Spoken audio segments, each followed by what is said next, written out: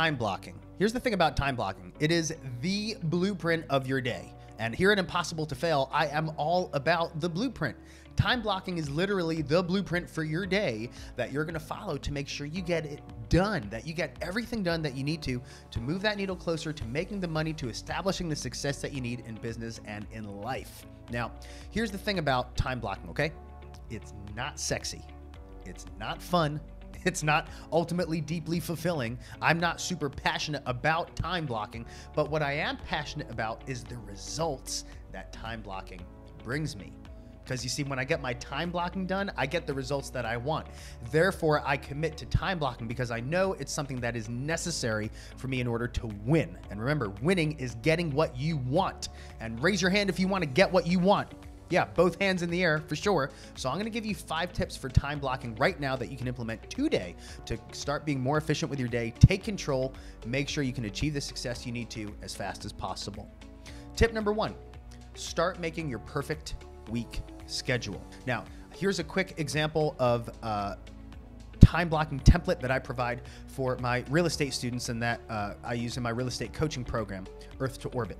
In time blocking, as you can see, all we're doing is establishing time. I like 15-minute increments in the day from wake up until the time your workday is done. That's going to allow you to make sure you can visualize everything you need to do throughout the day, and you stick to that schedule no matter what. Now, in order to start making it, you don't need a big fancy template. You go to Excel or Numbers or a Word document or, a napkin or a notepad, whatever you do to write it down, just start writing it down, okay?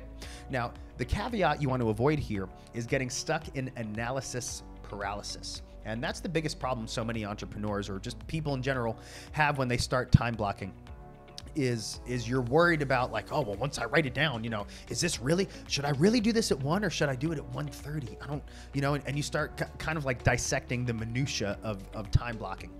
Realize that this is your best guesstimate. If you've never time blocked before, this is your best guesstimate of what is going to work. That's all it is, okay? You can always change it later. So don't worry about like it being set in stone forever. This is not your forever schedule. This is the schedule you're going to try right now. You're going to roll with it for a few weeks, see how it goes, and modify as necessary. So just commit to writing it down Monday through Friday, Saturday if you work on Saturdays. As an entrepreneur, you probably do Sundays. Sometimes you got to work 7 days a week, man. I know I did when I started my my real estate career, man. I worked 7 days a week relentlessly for about 7 to 8 months until I really started getting paid the big money to be able to dial back and scale. But there is that launching period there where you might have to work 7 days a week. So if you need to make a Monday through Sunday schedule, just do it until you don't have to do it anymore. Okay. So just start writing it down so you have a framework. That's step number 1. Step number 2, realize that not all days will be the same. A lot of people have this misconception when they start time blocking that like, oh, I got to do the same thing every day. No, you don't. And you probably shouldn't, because that's going to get boring real quick. It's going to be hard to buy into. Make each day a little bit different in some ways, depending on the task that you need to do. As an example, I like macro batching, and I discovered this through Michael Hyatt's book, Free to Focus. Oh my gosh, what an incredible book. I highly encourage you to read it. Macro batching is simply taking similar tasks and batching them all into a window of time. As an example, my one-to-one coaching clients, I limit my one-to-one coaching clients to 10 so that I make sure I have enough time during the week to do the other things I need to do.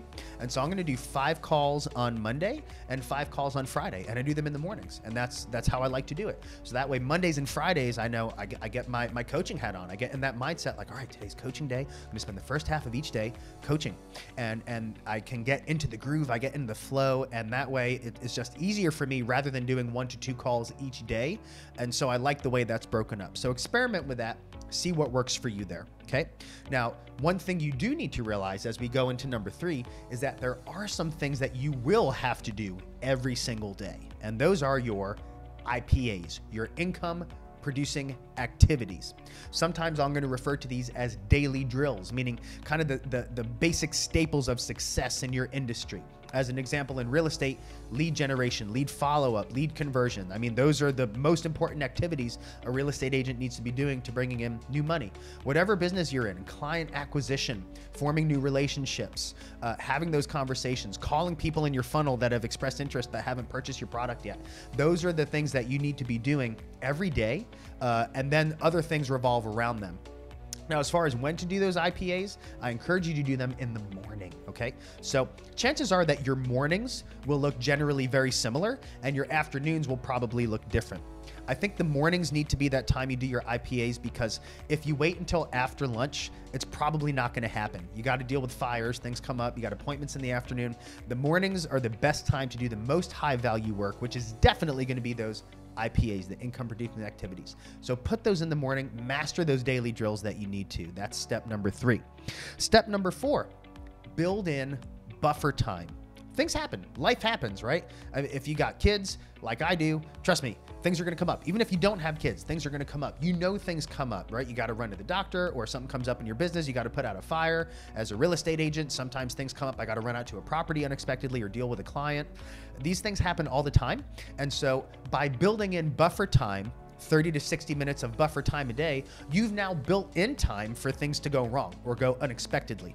Now, if you have no fires to put out that day, awesome. You have more time to do IPAs or continue to scale and work in your business. If things do go a little bit unexpectedly, you don't have to worry about it because you've built in the time during that day. And if things go really out of whack and your whole day gets messed up, at the end of the day, you can easily reassign the tasks that you had today to do tomorrow. So build in that buffer time. That's number 4. Lastly, step number 5 is going to be that you're modifying over time. Again, do not get stuck in the mindset that once you write it down, this is your forever schedule. Your schedule is going to change as you make more money, as you become more successful, as you delegate more and hire more people and can create more leverage and time freedom for yourself, which is the goal as an entrepreneur. Your day-to-day is going to change. This is not your forever schedule. It's your right now and just the very short-term foreseeable future schedule. Now, what you do need to do, number 1, is make sure that at least once a quarter, you come back to your schedule and you modify it and you really evaluate as objectively as you can what's working and what's not working. Now, you can evaluate and change it up more frequently, but I really strongly recommend that you stick at least 21 days, at least 3 weeks to committing to sticking to that schedule no matter what. Because the only way for a blueprint to know if it works or not is to commit to it, stick to it, and then see what's working or not. When I coach people in health and nutrition in the bodybuilding and fitness world, and we have our coaching calls, and if they start out with, hey Rob, I'm not seeing the results I expected, I didn't lose any scale weight, or I don't really have any strength gains this week, the first question I ask is, what didn't you follow in the blueprint? I mean, I'm assuming you didn't follow something 100%. Otherwise, we probably would have seen the results. Now, if they swear to me, no, dude, I completely followed the blueprint, I'm going to tell them, okay, let's roll with it for another week. And if we still don't have the results, maybe you're just a little stalled out, then we'll make a modification. But until I know that you're sticking to the blueprint 100%, you can't modify it because you don't actually know if your blueprint works or not. The only way to know if it works or not is to actually stick to it 100%.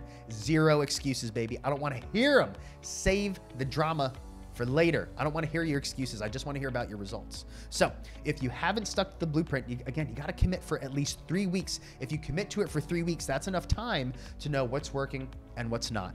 So again, to review, number 1, just create the perfect week schedule. It's your best guesstimate of what's going to work for you. Number 2, throw in some variety.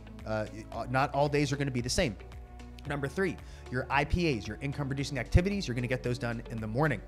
Number 4, you're going to build in that buffer time. So if anything comes up, you got it covered. And number 5, you're going to modify at least once a quarter and at a minimum every 3 weeks. Do not do it shorter than 3 weeks. Give the blueprint time to work before you make any changes at all. By implementing these time blocking frameworks, these blueprints, I guarantee you're going to start seeing more traction if you implement it. Time blocking is the blueprint of your day. It's going to make sure that you are guaranteeing your success in your business and your life. Implement time blocking today. Reach out to me and let me know how it's going and how I can further help you time block to crush it and make it impossible to fail.